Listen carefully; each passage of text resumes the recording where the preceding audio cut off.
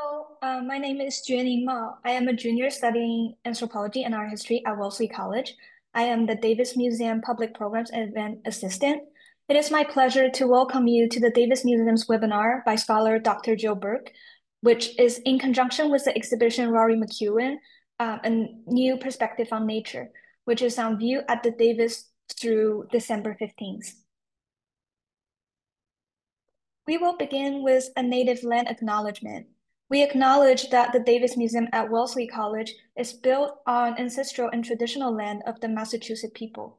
We also recognize that the United States removal, termination, and assimilation policies and practices resulted in the forced settlement of indigenous lands and the attempted erasure of indigenous cultures and languages. We further acknowledge the oppression, injustices, and discrimination that Indigenous people have endured, and that there is much work to be done on the important journey to reconciliation. We commit to strengthen our understanding of the history and contemporary lives of Indigenous peoples and to steward this land.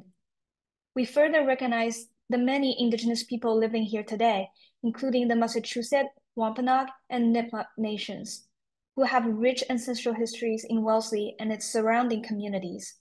Today, their descendants remind us that they are still here, where they maintain a vital and visible presence. We honor and respect the enduring relationship between these people and this land, as well as the strengths of Indigenous culture and knowledge, the continued existence of tribal sovereignty, and the principle of tribal self-determination.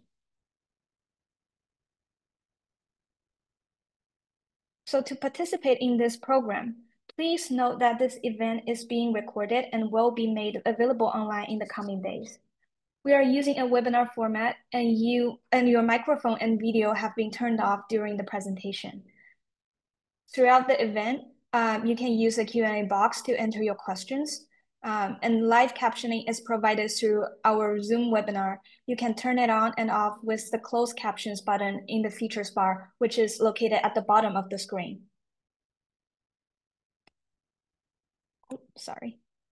Now I am pleased to welcome Dr. Amanda Gilvan, Interim Co-Director, Sonia Novak Corner 51, Senior Curator of Collections, and Associate Directors of Curatorial Affairs. Thank you, Juning. Juning Mao, class of 26, for kicking us off today. We can take down the slide if you like. Thank you also, Juning, for your help in planning this event. And I'm always grateful to Davis Media Specialist, Rena Conready, for her work. She has led the technological organization of the webinar. And special thanks to Professor of Art, Jacqueline Musacchio, for suggesting this event and introducing us to Dr. Jill Burke. We look forward to seeing all of you who are here virtually today in the Davis Galleries this fall. As always, there's a lot to see in the long-term galleries, and we know many of you have already spent time gazing at the images of plant life in Rory McEwen, A New Perspective on Nature, which presents the vibrant career of the renowned Scottish artist Rory McEwen. In his paintings, he's forged his own personal interpretation of 20th century modernism, portraying individual flowers, leaves, and vegetables as subject matter. This quote, "A way of getting as close as possible to what I perceive as the truth, my truth of the time in which I live." And we at the Davis hope you will learn more about your own truths and your own relationships with plants in this exhibition.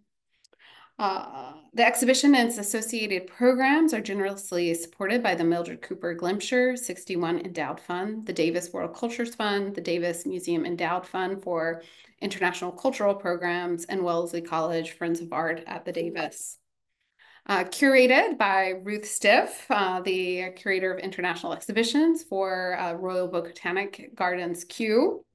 The exhibition Rory McEwen, A New Perspective on Nature is presented by the Davis Museum at Wellesley College in association with Royal Botanic Gardens, Kew, and the Oak Spring of a Garden Foundation. And the tour management is by Landau Traveling Exhibitions in Los Angeles, California. The Gerard B. Lambert Foundation has provided major support for the exhibition. The Davis presentation and related programs are also supported by the Wellesley College Friends of Art at the Davis, the Alice G. Spink Art Fund, the Constance Ryan Roby 81 Fund for Museum Exhibitions, and the Catherine Wasserman Davis 28 Fund for World Cultures. I'm now delighted to introduce our speaker for today. Dr. Jill Burke is a historian and author of How to Be a Renaissance Woman: The Untold History of Beauty and Female Creativity, which the US edition came out with Pegasus Books this year, 2024. It's her third book and is a New York Times book editor's pick and a BBC Radio 4 Book of the Week. It's translated into Spanish, Polish, Japanese, and simplified Chinese, and recorded as an audiobook. She's professor of Renaissance Visual and Material Cultures at the University of Edinburgh, Scotland, and she's also taught at the Courtauld Institute, Kent University, and the Open University, in addition to a postdoctoral fellowship at the Harvard Center for Italian Renaissance Studies in Florence. She's interested in how human bodies and the ways individuals think about, represent, and modify their own and others' bodies are affected by large-scale historical change. We're so excited to learn from you today, Dr. Burke. Welcome. Thank you so much for that lovely introduction, and thank you to Giovanna Garzoni for initiating this event. I know that some of your students are here, and I'm so delighted to hear that some students are here as well. Thank you so much to Juning and to Amanda, for everyone at the Davis for organising this so brilliantly. It's an absolute joy to be able to speak to you from Scotland on this rather cold evening in autumn about a little touch of summer, about flowers and plants, and the women in the Renaissance who made use of them in various ways. I'm just going to share my slides now, so do forgive me if this takes a second.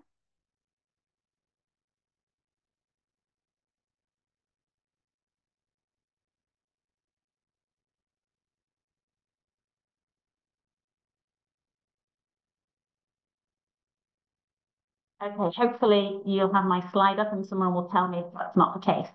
So I'm just going to dive straight in. Giovanna Garzoni's flowers teem with life. In this glass vase packed densely with spring blooms, they almost seem to fight for supremacy. Some of the assembled tulips droop, their lowered heads almost tumbling from the vase as if in defeat. The yellow anemone risks being crushed at the centre. The victorious striped tulip rises triumphant from the mob, just pipping the papery stemmed narcissus at the post. All flower arrangements are testaments to the bounty of nature and the beauty of human artifice, skillfully bringing together a bunch of diverse plants and placing them in a pleasing arrangement. Here, Garzoni seems also to revel in the unevenly cut stems revealed by the glass vase, the reminder of rather careless work, perhaps, by human hands, which are normally hidden from the observer. Carefully reflected window visible on a curved glass surface suggests a room, a strange juxtaposition with the rugged earth beneath the vase. A constant reminder in this painting, and several variations of this work that Garzoni did in around 1647, of the close interaction between art and nature.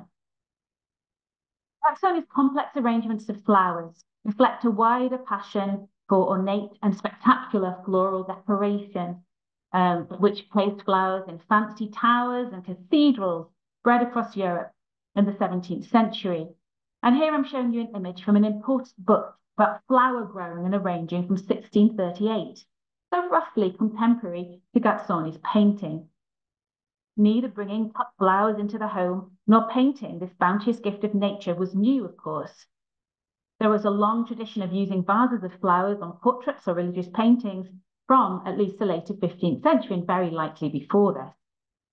And I'm really indulging myself by showing you two very beautiful, I think, images of flowers.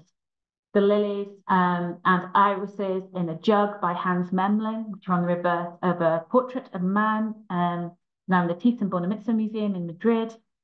And the flowers stand on the front centre of Hugo van der Goes's Portinari altarpiece of about a decade previously.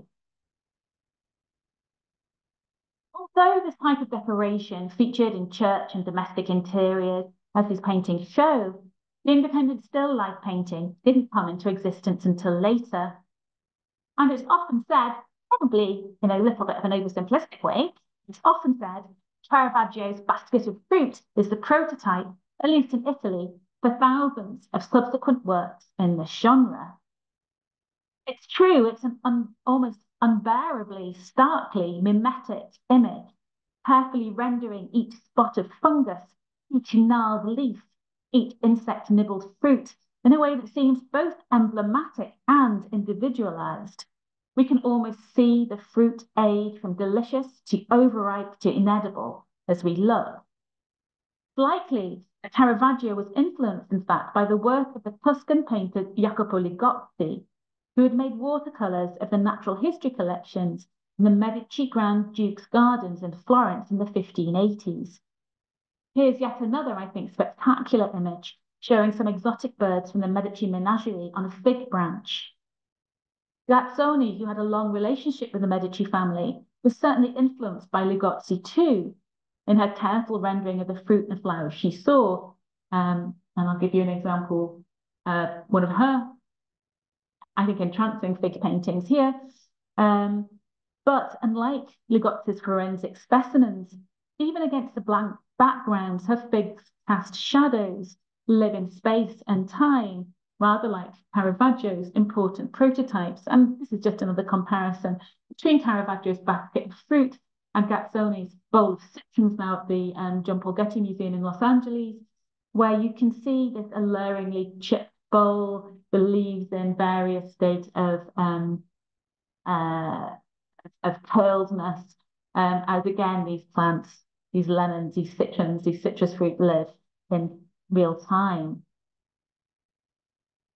The point I'm getting at, I suppose, here, and this will be threaded throughout the talk, a close interaction between observation and art, sight and science, artifice and nature, and indeed humans and plants. Garzoni was one of the most accomplished and knowledgeable botanical painters of 17th century Italy, male or female. Her work was recently highlighted in an astonishingly wonderful exhibition in the Uffizi Gallery in 2020. I say astonishingly wonderful because I've seen the catalogue, but unfortunately, because of lockdown, I wasn't able to get to Florence in that time. The catalogue, however, is wonderful and is still available. It's edited by Sheila Barker, who's done a lot of very important work on Garzoni and other female artists. Born in 1600 in the small town of Ascoli near Rome, Garzoni spent some of her formative years in Venice, where she showed a precocious skill in penmanship, in music, and in painting. Her early work, like this self-portrait, which she painted at the age of about 18 or 19, thrums with ambition. Here she is around the age of 18 or 19, the head of a stringed instrument, probably a viola da gamba, resting against the edge of the picture plane. She shows herself draped in a blue classicizing robe, slightly reminiscent of ancient Rome, her hair crowned with a circlet of bay laurel, suggesting that she's presenting herself here in the guise of Apollo, the Olympian god associated with artistic, musical, and poetic imagination, among other things. Quite a claim for a girl still in her teens. Carelessly cut strings of the viol, perhaps question or even gently poke fun at the sitter's claims to godlike perfection, one even winding round the tuning pegs like a vine. It's no accident that Garzoni minutely signs her name near one of these dangling strings. And here is a close-up. It may be that she painted this image in response to that of a woman who was later to be her friend, Artemisia Gentileschi. She may have seen this portrait whilst visiting the Medici court at some point between 1618 and 21. clear comparing these two images, we are dealing with vastly distinct visual sensibilities here, both of which, it has to be said, were equally prized in Medicean Florence. And Garzoni was in fact acknowledged to be something of a prodigy, marvellously gifted in painting, music, and penmanship from an early age. One of the reasons that there are so many successful female painters, relatively many successful female painters at this time, is because they were patronized, actively patronized by the Medici family, amongst others. Painted in her distinctive, painstaking, stippling style, as we have seen, Garzoni's grand ambitions didn't hamper her attention to small, telling details. She seems to have carefully put dried bay leaves in her wreath, kind you might use in cooking, as opposed to the bright green leaves of the living plant. Perhaps a nod to the way that she's dressing up in this image. She's putting on the costume of Apollo. I'm showing you, alongside Garzoni's self-portrait, some bay leaves that are almost 500 years old. They're in the still existing collection of Ulisse Aldrovandi, one of several extant herbaria, that is, collections of dried plants, that give us a glimpse into an otherwise irrevocably lost natural world. As this perhaps indicates, Garzoni's interest in plants was the tip of a cultural iceberg. In fact, it's fair to say that obsession with plants spread through Italy in the 16th and 17th century, and also through much of the rest of Europe. These were the years when the modern discipline of natural history was formed, with the first chair in medical materials, mainly plants, so equivalent to a chair in botany, established at the University of Padua in 1533 and in Bologna the next year. The establishment of the first botanic garden was in Pisa in 1544, and the year after, a similar garden was made in Padua. And this one still exists in more or less its original startling circular plan. So I'm showing you to the left a recent photograph of botanic gardens in Padua, and to the right a plan made in 1591 from Giacomo Antonio Cortuse's description of the gardens, which are rather comforting to any aspiring gardeners nowadays, because he explains that he hasn't actually managed to finish everything he wanted to finish before he published the book. So it's very relatable. These gardens, called Giardino dei Semplici, literally gardens of simples, primarily existed to bring together plants deemed useful as medical materials, or that might be useful as medical materials, very broadly defined. The term simples, which has now fallen out of use, means individual plant, animal, or mineral ingredients were used in medicines. And so you have simple medicines, which involve one of these ingredients, perhaps like rose water, for example, or compound medicines, which bring together various ingredients through more complex procedures. The primary functions of these gardens were for the use of those investigating the properties of plants and other natural materials to treat human ailments.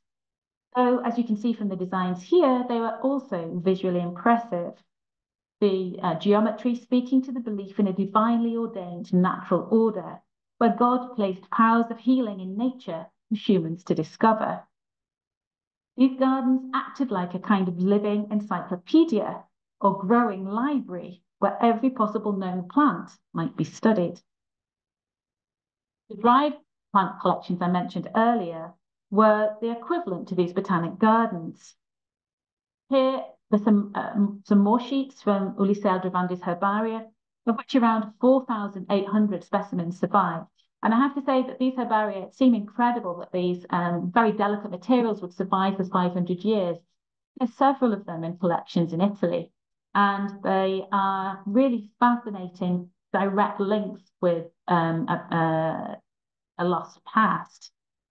I picked out pages with damask rose, with musk mallow, with wild fig, of some of the plants that will go into the cosmetic and hygiene recipes I'm going to talk about later. I think it's amazing to understand all of these were growing at some point in Italy between 1550 and 1586, and that we can still see them today. I should say that I put quite a lot of details on the slide in case it's interesting, people want to follow these things up. So you can actually, there's a great website where you can look through each image and these books, and that's the URL there. Gardens and Herbaria had their printed equivalent in the many illustrated herbals that were published in 16th and 17th centuries. The most famous and extensively used of these was by the Sienese physician Pietro Andrea Mattioli, who compiled an absolutely massive commentary on an ancient and perennially popular text of medical materials, Dioscorides de Materia Medica. Mattioli's text was published first in Latin in 1554, then translated into several European languages, firstly Italian, not surprising. Lavishly illustrated, really there's an illustration of every single plant, or mainly plants, but all medical materials discussed practically. It became a standard text for apothecaries and plant hunters all over Europe, for medics too. The colouring of its plates in many versions may have aided recognition of plants by readers, but really, I think, aimed to enhance the book's aesthetic appeal to an amateur audience. Because it wasn't only professors, wasn't only botanists, and it's not only medics who were fascinated by plants. The interest in gardens, gardening, and foraging for plants was widespread. And if you've been to some of Renaissance cities like Venice or Florence, it might not be obvious how many gardens there actually are in these cities, because you're kind of struck by these imposing Renaissance facades.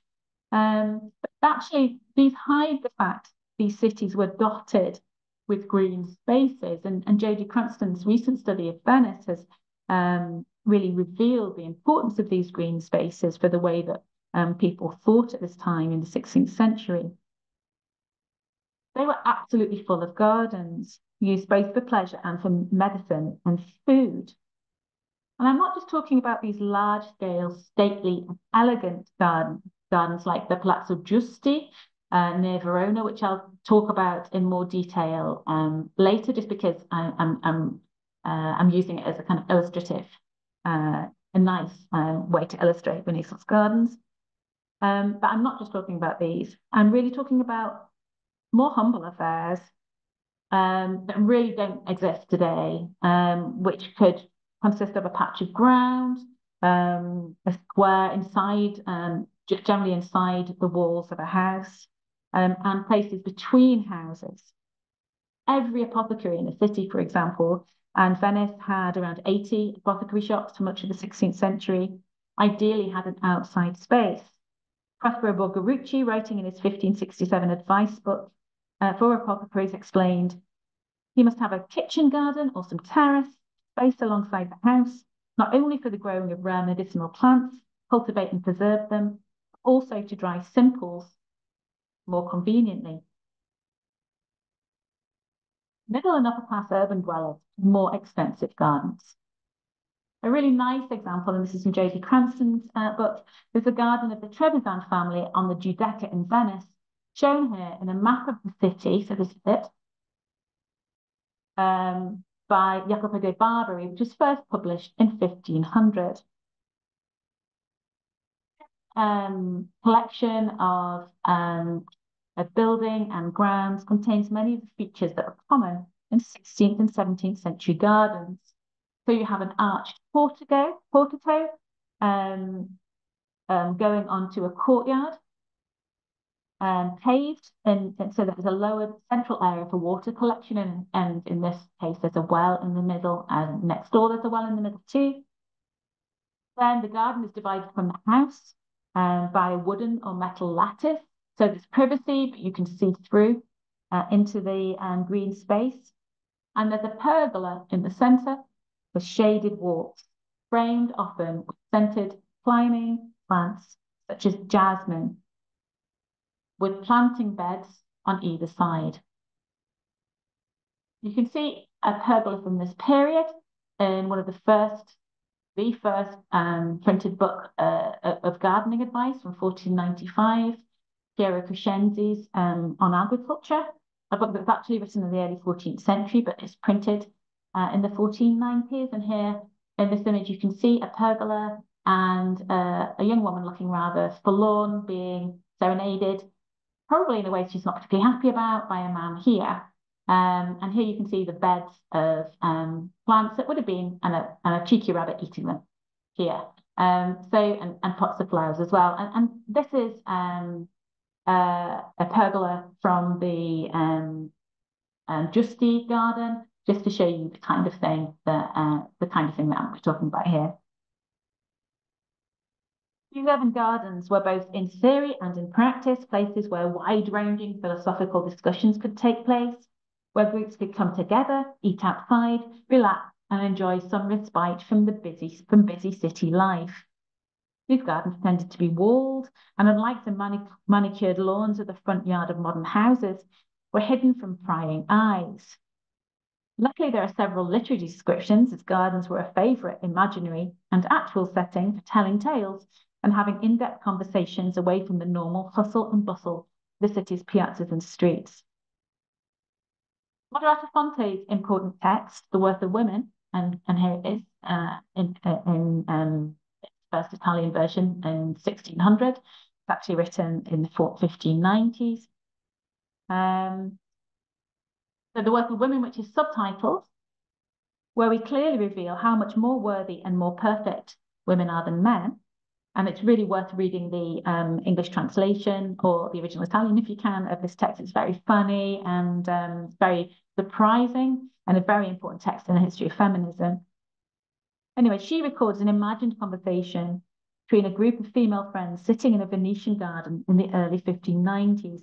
And I'm just going to read her description of the garden so you can have a sense of why this kind of being surrounded by plants and having these spaces may have been so important, particularly for aristocratic women who often weren't allowed out and about in the streets outside without chaperones.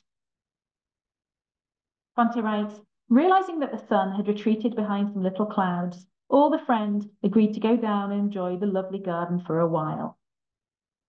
And I'm just, again, showing you pictures of the Justy garden so you can help you set the scene.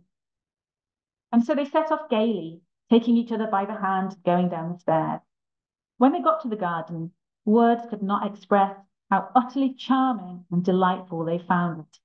For there were rows of little emerald green espaliered shrubs in all kinds of different shapes, some in the form of pyramids, others mushroom-shaped or melon-shaped, or some other shape alternating with carefully pruned and beautifully intermingled laurels, chestnuts, box trees, and pomegranates, all cut to precisely the same height without a leaf out of place. There are the loveliest orange trees and lemon trees to be seen, with such sweet-smelling flowers and fruits that they gladdened the heart with their scent as much as they delighted the eyes.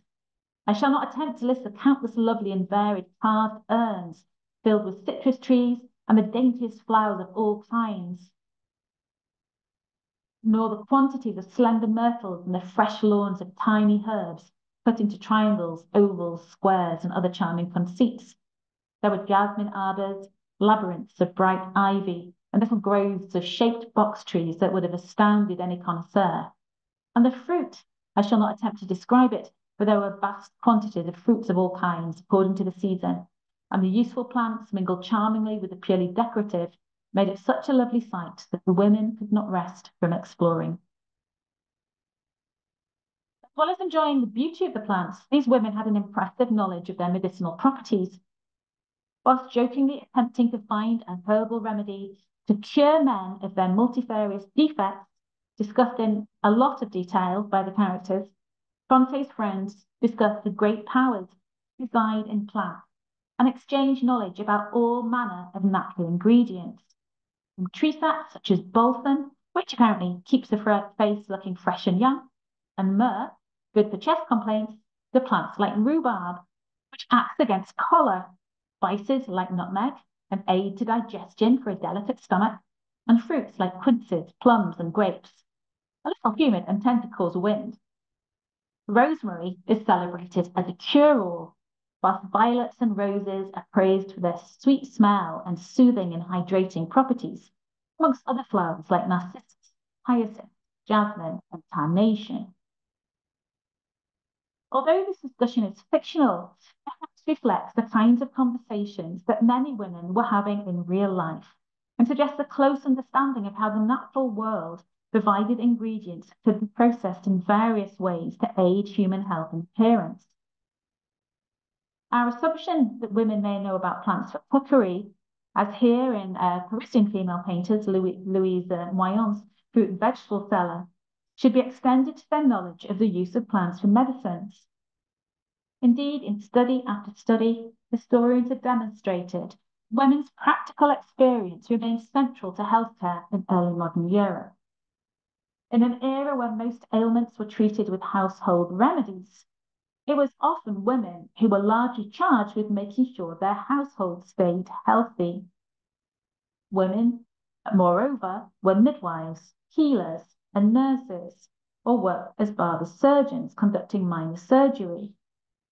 They work as well in pharmacies, sometimes as part here as a family team. And this is frontispiece of a German herbal from 1550, where we see one woman on the left-hand side preparing plants, woman on the right pouring distilled waters into vessels, and the man in the middle in the act of distilling these plants into medicinal and cosmetic waters. Sometimes women ran apothecaries in their own right. So 5 of the 85 apothecaries in Venice in 1569 were women. In Florence at the turn of the 17th century, there are 23 women enrolled in the Guild of Physicians and Apothecaries. To know about medicine and healthcare at both a domestic and a professional level in this period, you needed to know about plants. And I'm showing you here 2 further glimpses into women's relationship with plants from a herbal illustrated by Gerardo Cibo in the late 16th century. This is a very beautiful book, and it's available online by the British Library website. In this image, we see aloe vera, which was and is still used in a range of topical skincare applications. And here we glimpse women tending to the potted plants, which are rather precariously balanced on the edge of their terrace. In the second image, we see, which I think is just absolutely lovely, in the second image, we see women picking and looking through fumitory, a plant that was used extensively for skin problems like eczema and psoriasis, and also in a range of what we might now call cosmetic skincare treatments. One previously almost completely overlooked constituency, the vast knowledge of plants and medicines, were nun apothecaries. Sharon Strocchier's exemplary work on nun apothecaries in later Renaissance Florence has revealed the breadth and depth of knowledge these women possessed, often alongside considerable impressive business acumen. Strocchier has mapped convent apothecaries in 16th century Florence and has shown how many of them profited from gardening as well as their skills in herbal medicine. The nuns at San Domenico, for example, which is number 3 on this plan, I'll just show you a detail of this map, Stefano Bonsignori map of Florence. The nuns at San Domenico, for example, exploited new gardening techniques to increase sales. They incorporated new hydraulic apparatus for the ease of watering their extensive range of plants and containers. You can see they have massive gardens here. They also worked out how to keep tender plants safe in the frosty Tuscan winters, such as varieties of sweet orange, which were imported from Spain, and reputedly made considerable income by developing forcing techniques. If you're a gardener, you'll know what forcing is, but I'll explain it. So that plants could flower out of season. It's basically, forcing is making plants flower when they don't want to flower, when they would naturally flower, by doing things like artificially increasing heat and light. And this meant that they could sell decorative flowers for more months of the year. The nuns at San Giovanni Evangelista across the city too also extended the growing season of these flowers, selling, according to contemporary accounts, so many violets, carnations, lilies, and other flowers that they earn a lot of money much of the year round. Many of these flowers, grown in convent gardens and elsewhere, were used for their scent as well as for their beauty. And this is particularly true of rose, orange flower, and bean flower water. So I'm talking about orange flowers, not the oranges themselves, and bean flowers rather than the beans themselves. Bean flowers, beans have been developed not for scent for eating now, so it's really hard to get bean flower water that's in any way authentic. But they probably smell similar to sweet peas today. These waters were ubiquitous, which often had alcohol in them as well, were ubiquitous ingredients, and then were distilled. You steep these plants in water or in wine, and then you distill them. And distillation in this kind was particularly associated, as Tilman Tarper has shown, with women. And this is what I'm showing you now is the front of two distillation handbooks, which clearly show women's roles in distillation. And these women who would distill waters supplemented their income often from selling either to apothecaries or sometimes directly to their neighbours. There's certainly evidence from Italy this happened, but it's a little bit sparse because these women are not the wealthy women in the Medici family. They're not accomplished women like Giovanna Garzoni who get noticed. They're women who are living often in relatively poor situations who possibly wouldn't be able to write or read. So this means that there's only elusive traces of transactions, but they do sometimes turn up in criminal or Inquisition records. It's from these sources that we hear about women like Maddalena the Weaver on trial in Rome in 1613 for poisoning. Maddalena scraped out a living in various ways. I make waters for washing women's faces. I also make oils from herbs of all kinds, she says. She also rented out rooms for sex workers and was well known for selling love magic. And these things tend to go together in the sources. The most startling example of women's friendship networks how women's friendship networks shared cosmetic recipes and preparations is in the notorious Acqua Tofana trial in Rome in the mid-17th century, where 7 women were eventually executed for selling slow-acting poison to kill off about 40 men who were generally violent husbands. Poison was circulated under the pretense that it was an acqua bella, a beautifying water, or a liquid meant to remove blemishes from the complexion, or conversely, a liquid tooth polish. Existing correspondence to aristocratic women can sometimes give us clues as to this mainly lost, largely non-literate culture. In 1508, a woman named Anna Ebrea, Jewish Anna, gave Katerina Sforza, the Countess of Spoli, who may or may not be represented there, some samples of her cosmetics after a request from one of Sforza's agents. And she describes in this letter how basically a beauty regime, a beauty routine that Sforza should follow in order to get the most from her cosmetics, applying one ointment in the evening, leaving it on overnight, then washing it off with water, then applying a cleanser, and then putting on some white lotion, which might be something akin to a moisturizer, judging by the kinds of lotions that I've been making as part of my research. This letter is perhaps the earliest record of an entire beauty routine, consisting of an overnight treatment, cleansing, moisturizing, and then a facial primer. This is the only trace of Anna's life that's come down to us. The world that she existed in, the world of immigrant Rome, because there was a lot of Jewish immigrants in Rome due to the expulsion of Jews from mainland Spain in 1492. This world was described in a lively picaresque novel called Andalusian Lotzana by another Spanish immigrant, Francisco de Liccardo, and this book was published in 1528 in Venice. The action, however, takes place in Rome between 1513 and 27.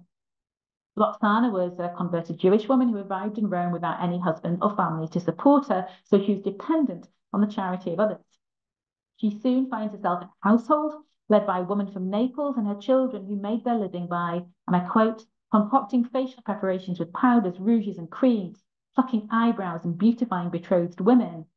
while they prepared treatments of rock candy, lotions from the jujube tree, and astringents for female parts. This combination of cosmetic treatments and herbal remedies for sexual health, including probably a veiled reference to herbs that would cure abortion, is typical of the early pamphlets of cosmetic remedies too. The first printed cosmetic recipe book was published in 1526.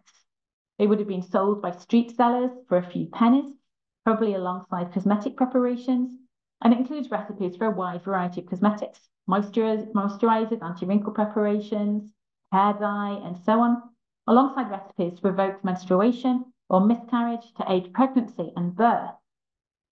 Opening poem, which I'm showing you here alongside some images of street sellers to kind of get you into the vibe. Was probably designed to be shouted aloud to attract customers. And this is my English translation. It's a rhyming translation in order to try and give you a sense of the type of verse it is. So apologies if it's not as accurate as otherwise it would be. So it says, ladies who wish to be fair, this book will fulfill your desire.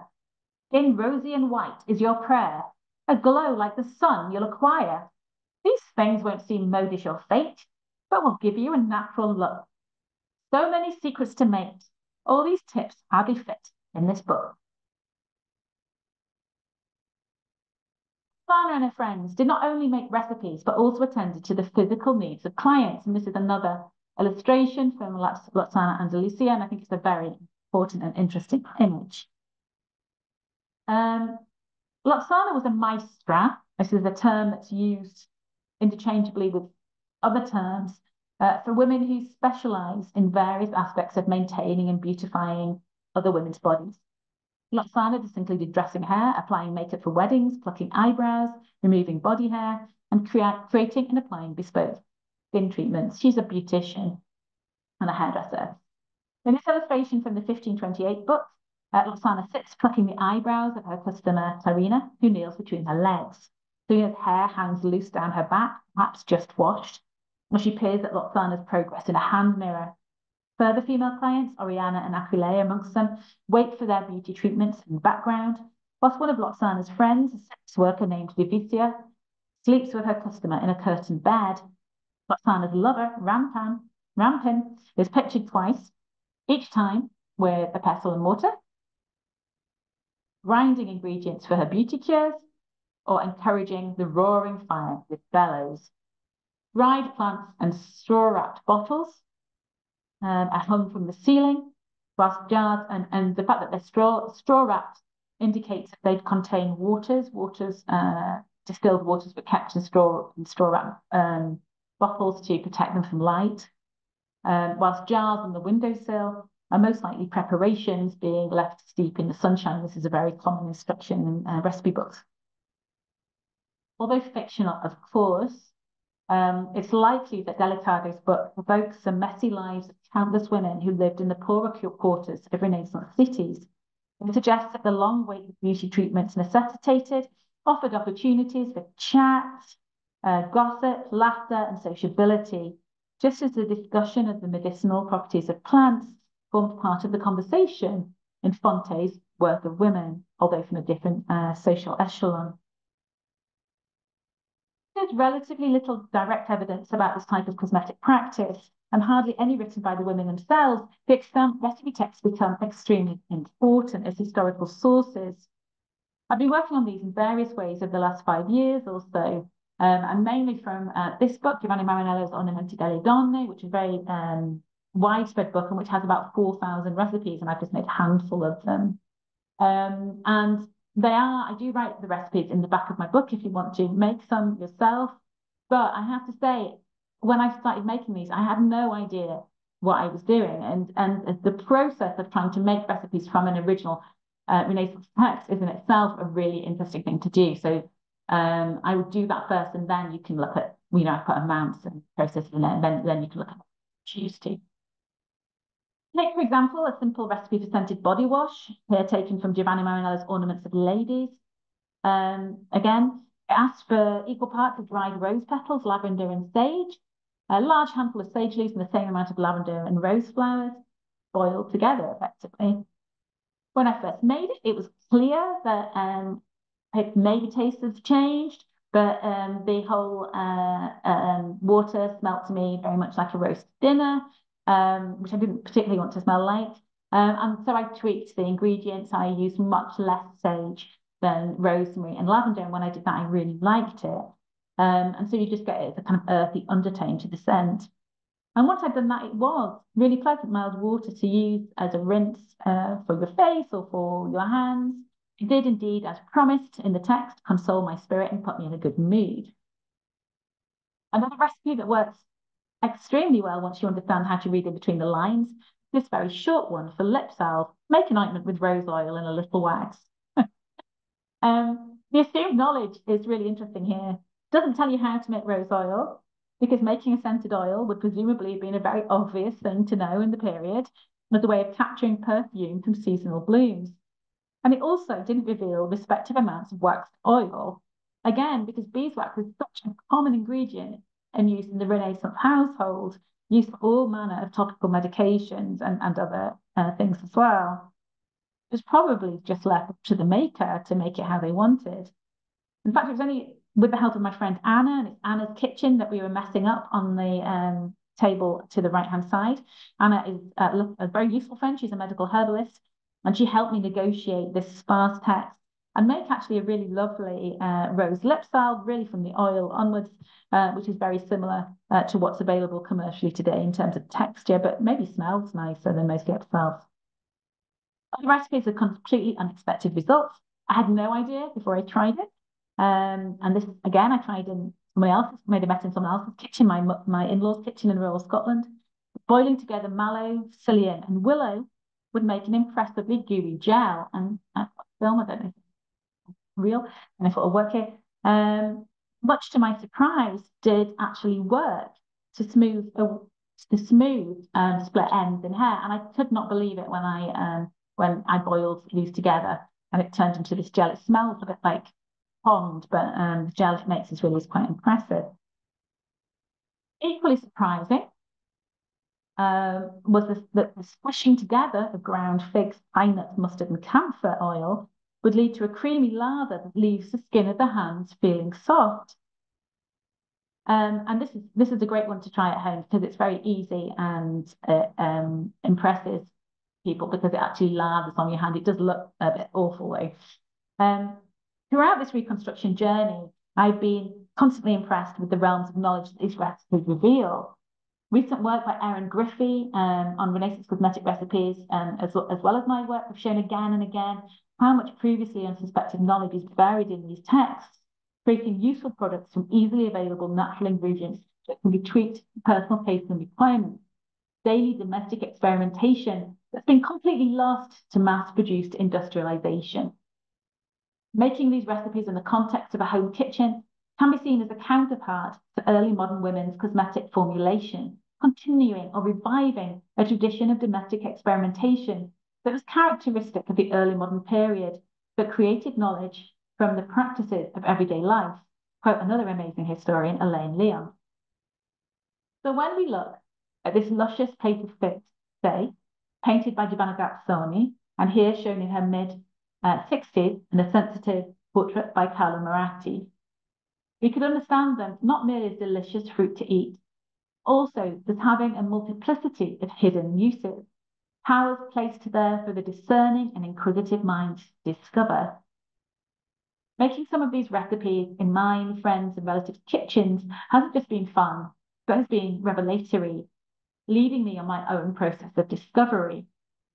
I see myself not looking down on these women from my lofty historical perch, but experimenting alongside them, experiencing the same wonder and frustration, the same engagement with sticky, juicy, gooey, and sometimes recalcitrant ingredients from the natural world. Following these recipes not only has the potential to reveal qualities of the material and sensory world of early modern women, how they smelt, what their ointments or waters felt like on the skin, but also allows us to recapture their skills as expert practitioners and to assert that these overlooked women as bearers and transmitters of knowledge. Women like Garzoni, also the many unnamed, unrecorded makers whose works stand behind the printed recipes, should and are increasingly finding their place in the histories of both art and science. Thank you. I'll just unshare my screen. And thank you. I really appreciate the truly multimedia, multisensory invitation to engage with history that you've brought to us today. In the sources that you're examining alone, we saw a lot of different kinds of media in addition to your experimentation. I certainly have questions, but I'm going to open it up to the audience first. I'll give folks a minute to type things in. Oh, one has come right up. All right, Evelina, thanks you very much for this fascinating talk, Dr. Burke. Do we see any examples of plants or recipes that Giovanna incorporated from the Americas or other parts of the world? Yes. I'm trying to think of things by Giovanna Garzoni and nothing comes to mind immediately, but that might be just because nothing's come to my mind. But yes, generally in the 16th century and 17th centuries, people are very, very excited by New World plants. And as I'm sure you'll appreciate, this is a very troubled history, given that people see these new lands as places to exploit, and they see the knowledge of the people who live there as also something to exploit. And so they are using the knowledge of indigenous people to try and find plants that will replace expensive ingredients that have to be imported into Europe. So, for example, they try and hunt a mastic, which is a plant that's only grown in the island of Chios. It's very frequent in Renaissance cosmetics and medicines. And they have a search for Peruvian mastic, for example, in Peru, and trying to find these plants that will replace things. They're very keen on a plant called guaiacum. I think it's a curable and it will treat diseases like syphilis. And so throughout these books, and this is something that we're going to do more work on. I'm working on a project right now that, fingers crossed, that hopefully will digitize these recipes, and so we can understand how these recipes relate to broader questions of colonialism. And so you can literally see how some Europeans were affected by this new world that was opening up, and were affected also by the kind of relationship of exploitation with indigenous people and the land that they husbanded. Great, thank you. Yes, that's something we've been talking about it. Evelina, thanks you, as do I. And, it's related to conversations that we've been having in the galleries of the McEwen Show and thinking about the genesis of the field of botany and botanical illustration that is certainly about an acquisitiveness of the colonial project for the plants, but also the knowledge about the plants, which we also see in the scholarship of our colleague in women's and gender studies here at Wellesley, Banu Subramaniam. There's been some really wonderful work on this in the last 10 or 20 years by people who specialize in colonialism, but certainly I specialize in Renaissance and Baroque Italy. Well, but it's so relevant for your work too. You can see right. You're pointing to this women's knowledge as well. Yeah. And interestingly, the women, this emphasis on lost knowledge and how this kind of gets incorporated into often male-dominated upper, elite texts is really interesting. So a lot of that work that's been done by scholars of colonialism is very interesting to me because of the wordlessness of a lot of the women I study. And so it's, these women couldn't read and write. They only appear in criminal records often. And so a lot of the stuff I've been trying to do is indebted to the work of these scholars and the way that they have to think through alternate ways to approach history. Absolutely. It's about method. And that's part of what's so exciting and inventive about your research are the various sources that you're looking for. But I'm glad you brought that up, and that's really important for our students to hear. It's partly out of necessity that you're being inventive with your method, because these are the ways you can access the women who are your subjects. Absolutely. Karen, what was public perception of cosmetics? Ooh, this is a good one. And how did that change over time? Was it also related to class? Oh, that's an easy question. Might also be a long one as well. Well, it does change over time. And cosmetics, the history of cosmetics has a tendency for people to make kind of really untested assumptions about it. So they say, oh, women are always interested in beauty. They're always, oh, for time immemorial. And, and the relationship between cosmetics, beautification, gender absolutely changes depending on the society that you're in and the changes within the society and the kind of social group that you're in within that. So it does have, it's related to class. What happens in the 16th century is that cosmetics becomes much more popular and talked about in Italy. So you start to get a lot of manuscript and printed books, manuscript books of just cosmetics, not of health, because cosmetics used to be kind of put in with other health regimes, but you get just kind of beauty books aimed at brides. So the really wonderful one in the Walters Museum in Baltimore. And you get these given to brides from about the 1480s, 1490s. And then when printing comes in, this seems to be spread to a much broader pool of women with these very cheap recipe books. And then there's people like Giovanni Marinello come along in the 1560s out of a medical tradition, because cosmetics starts to be taught at the University of Padua Medical School in the 1550s by Gabriele Palacio. And yeah, they teach all sorts of skincare. He writes a book called On Ornamentation, and these doctors try and make a division between what we'd call color cosmetics, so lipstick, mascara, foundation, that kind of stuff, which I think is terrible, and skincare and hair care, which they say is all right, but it's for doctors to know about, not for women. So there's this massive kind of land grab of all this information that was traditionally women's secrets. And like with midwifery, doctors try and take that over. Doctors are very trying to take over everything over basically in the 16th century. They also try and take over what the tradition of cosmetics recipes. And this is the major change in the 50s and 60s. And beyond. And this has a massive effect on the way that cosmetics are understood across Europe, because so many doctors are trained in Padua Medical School across Europe. So it becomes a part of the physician's concern. And beyond that, people, especially with the Counter-Reformation, some people argue that it's women's duties to look as the best for their husband. Married women should do this, because otherwise their husbands might commit adultery and it would be the woman's fault, obviously. And some people say that women just shouldn't care about their looks at all. But there's a couple of female writers, most Moderata Fonte and Lucrezia Marinella, who was Giovanni Marinella's daughter, and they both argue quite openly. They say, what's it got to do with men, whether we put makeup on our faces or not? It's nothing to do with them. It doesn't harm anybody.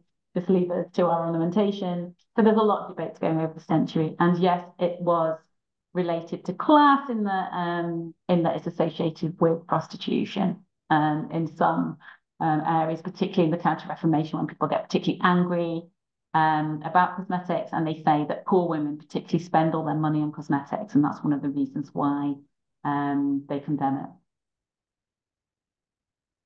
Fascinating. Thank you. So you started to answer the next question, which is one from one of our student employees. And we looked at work by a lot of different artists today already from you. And your discussion of how cosmetics moved to medical teaching, it also makes me think of our interaction with cosmetic procedures like today, which sometimes it's split Yeah, between, very fine. like even how we Not shop in pharmacies, health and beauty, really, right? absolutely. Yeah. Much less what we go to dermatologists or like cosmetic surgeons or like else for. But can you speak more about how this topic can tell us about the intersections of art and science during this period? Well, so the kind of division between art and science isn't established in quite the same way. So you wouldn't have the word science, and you're only just starting to have the word art used in the way that we might use it. But what's the real connection is observation. So you see that really close observation of plants, that really close observation of nature, that willingness to experiment with things means that artists are often important in terms of both illustrating science, but also this kind of close and slow looking. So that would be one of the many ways, but a really important way in which art and science are connected. Also, I mean, I suppose it depends how you define science, but cosmetics and art are both very much part of what is now called the scientific revolution. Garzoni knew Galileo, who was also patronized in the Medici court. The Medici court was in the early 17th century, was a very court that was very interested in experimentation. So some of the Medici family, there's one of the Medici men called Don Antonio de Medici, has actually wrote 2 books of cosmetics, which he experimented with in their court apothecary, their court distillation room. So there was definitely. I don't think people would have made even that separation between art and science at the time. They just thought it was a pursuit of knowledge in various ways. It was also work. I want to get back to your experiments, which you depict, these historical figures like experimenting and their knowledge, and then you replicate what they were doing, which like really part of what it conveyed to me was how hard it was. That you had to know a lot, but it's also work to prepare these recipes. Can you discuss the labor of making food, medicine, and cosmetics that Yeah, you're telling us I mean, about? what was interesting is that there's this kind of popular perception of Renaissance women's cosmetics as being things that are poisonous and that are smelly and that are, and that are stupid really. That, oh, these Renaissance women, they put anything on their faces. But actually, when you try and make the recipe, the opposite thing comes out. You're like, wow, I know less, much less than these women did, because I started with these recipes and I often had no clue. And it was really helpful having my friend Anna, the herbalist, just saying, oh, let's just give it a go. She had the confidence to do it. Some of the recipes, like there's a recipe for anti-wrinkle cream, which is made with tallow, and that's really hard to make if you're just going to make it by hand. Yeah, Because I'd it say. involves a lot I of mean, that whipping. does sound Physically. moisturizing. It doesn't sound And particularly honestly, it's well lovely. And scented, normally though. when I give a talk, I come along and I bring these things and people can try them. So next one time I'll come to see you and I'll bring some cosmetics. Um, it's scented and it's actually all right, but it involves a massive amount of whisking, and to the extent that I always give up and I just use a blender. But it's which is really terrible. But it's really makes you think about the strength of people's arms. They expected just the physical labor that people are doing all the time. So it would seem to presumably as much work to someone who was doing this in the 16th century. And I assume that a lot of the time this was working women, this was maids and servants who were making this kind of stuff. Also the sense that it's a real sense of loss as well, actually, in some of the recipes. That we see roses, right, and we appreciate them, aren't they beautiful? And then we move on, we don't do anything with them. With all these, even in my own garden, my own experience, I thought, well, why don't I get petals and make rose oil and then make lip balm out of my own scented roses? Wouldn't that be a lovely thing to do? But I suppose, we're so inured, so used to just buying things easier, it's quicker. But there is something that felt to me like that we could learn from these practices. And anything in particular you would emphasize for us, and especially Wellesley students, as something to learn and take away? Well, I think the students, I say this to my students, and I'm not sure the answer. I would say, think about whether history always has to be written down, and whether if history always has to be written down, who we're excluding from that history. I think it is there's a new interest in reconstruction, in historical reconstruction, in many different projects, such as the Making Unknown project led by Pamela Smith at Columbia University. It's a great project, and that's dealing with artisan culture, and that tends to be written culture. But it's really interesting also to think about making amongst people who don't write so much, and does history need to be written? How can we experience it, and how can we write about it?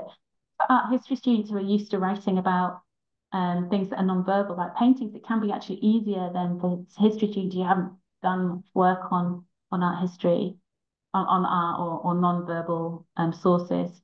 So that's what I would ask. Think about how we can experience history, and think about our relationship with nature and how central that still is to our lives. Now, somehow it's much more hidden than it was in the 16th and 17th century, and think about what we can learn from the way that these men and women, and particularly women, use nature to improve their lives. This calls to mind some of the sources that you use, which are unconventional for art historians. The herbarium, the actual historic plants. Can you talk more about, because so you were looking at a variety of different kinds of visual culture media, some more conventional than others. But in addition to these live plants that you turned into tinctures and such, I really appreciated hearing about this archive of plants that you've also spent time with. Can you discuss that more? Well, there's several herbaria in Italy. There's Ulisse Alvandis is probably the most famous, and it's easily accessible because they've now put it all online. So you can search for any plant and you can see it in his herbarium. I had a student actually, he did a PhD on another herbaria, Corrado Cibo's herbaria. He's the person who made the really astonishingly beautiful herbals that I showed in the talk. And his herbaria is again very interesting. It would be great if they could do more work on that. In Aldrovandis, they've looked at the plants and tried to understand from that and from a 19th century plant collection just how climate has changed in Italy around Bologna in the subsequent 500 years. So there's a lot of different ways that you can use these sources, these collections. My student was interested in reconstruction, and she made plants, made dried and pressed flowers to mimic Chibo's collection of dried flowers, and found that they're very fashioned. They're really thought through in terms of what they look like, and of course they've lost a lot of colour, so they're not pretty as they used to be. And she linked quite a lot of them with their illustrations. And she also made, Chibo also made pigment and paint from some of the plants he connected. And that's something else I do teach my students, is about making paints and things like dyer's broom and things like that. Really, it's this kind of interaction with nature, this interaction with doing things, is a really interesting facet of the way you can use these collections. But I think just more coming into contact with plants that were growing 500 years ago is something that's very astonishingly exciting for a historian. And it's very difficult to explain exactly why. There's something not entirely intellectually kind of valid about that. It's just something about, the touch and the experience of it that's that kind of moving. Right, you're really pointing us toward embodied research, right? Absolutely. You're like, there's a lot of reading and looking in your research, as we see in our art historical research, which is itself something we do within our bodies, of course, but the incorporation of touch, of engaging with materials in other ways, I think it does expand our opportunities for imagining the past, which Yeah. is what history asks of us.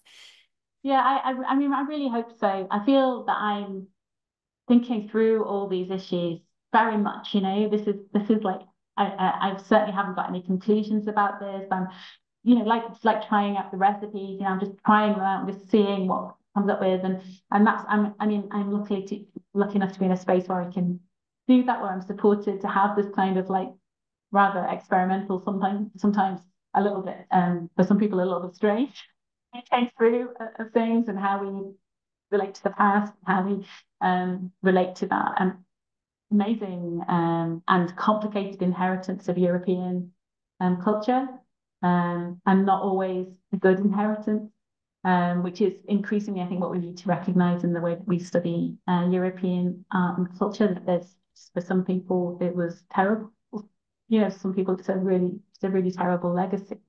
So it's those kind of questions about how to think about a kind of really quite a different type of history that have prompted these investigations. And I really recommend anyone to just give it just to think things and have thought experiments and work with their senses more and see what comes up. Really, that's really what I've been doing.